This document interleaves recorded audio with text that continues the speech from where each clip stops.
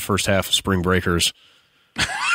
Right up until the point where their riffraff stand-in shows up. Yeah, that's where it gets good. I figured, actually. It was pretty much... It was good. I mean... I'm going to watch the other half tonight. I fell asleep on the couch. Spring Breakers is an amazing movie. Okay.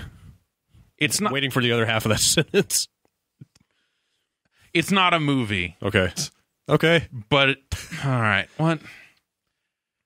It's like they shot a bunch of stuff and then thought, let's just cut it together however, and it'll be kind of stylish. Yes, we've got about 9 lines of dialogue, and we're just going to repeat those and have it echo through the entire thing. It's got a really detached, like, dreamlike kind of quality to it. Yes. The way it's put together. Yes, very much. It's not very grounded in, like, reality. Yeah.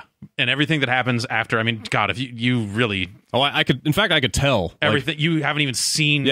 the parts of that thing that are worth. Yeah, I actually that item, that film has so much to offer. That work, you just that work, that text, that piece has so much to offer. Okay. You just have to be willing to accept it. You just have to be accepting of what it is offering. Right. And if you are not accepting of what that is, you will have a terrible time. It is a terrible thing. It is the worst. But I can see where you're coming from. Absolutely. If you go into it and just open your soul a little bit. Okay. Just a little bit. Now I'm excited to watch the other half. And let Spring Breakers wash over you the way it was intended. It is a ridiculous, beautiful... They're out there saying that, like, they shot so much stuff for this that they're gonna, like, reissue it. They're gonna make a remix of this movie. All right. With a lot of the same stuff, because it's not. It's that thing's a fucking thing, man. What a weird. It's great. Have you guys seen it? No. Oh man, I want to now.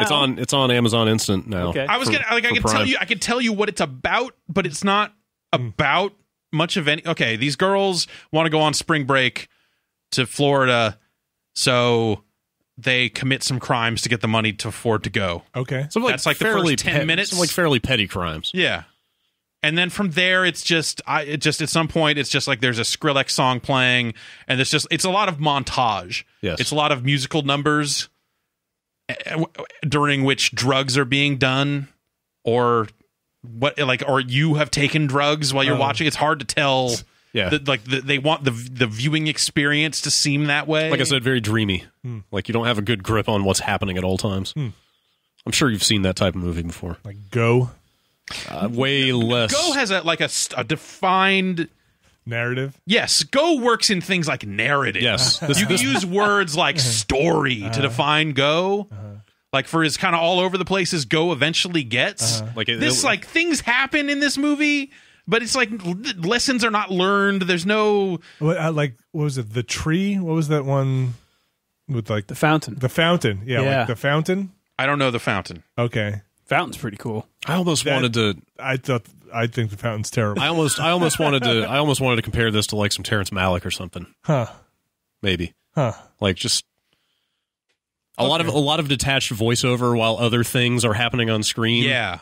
But it's a lot of it is the same. It's not voiceover describing the scene. Yeah, no. It's like just dialogue from other scenes. It's dialogue from scenes you have seen previously, but different scenes 9 different times across the movie. Like while other things are playing out on the screen. 1960s French film. Like it might sorta, as well be. Yeah, sort of like shots that. Of people driving cars with somebody telling you about life. No. It is like because the lines of dialogue are just like spring break. Like that's it. It's not like.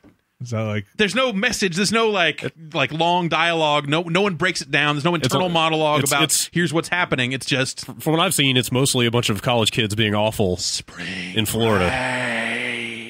That could be a French film from the 60s. Yeah. Yes, it is. Yeah, college kids being awful in Florida, and then James Franco as fake riffraff. Sounds fantastic. I actually am very excited to go watch the other half of it now. I could tell. I literally the last scene I saw was when he rolls up on them in the car outside of the police station. Yep.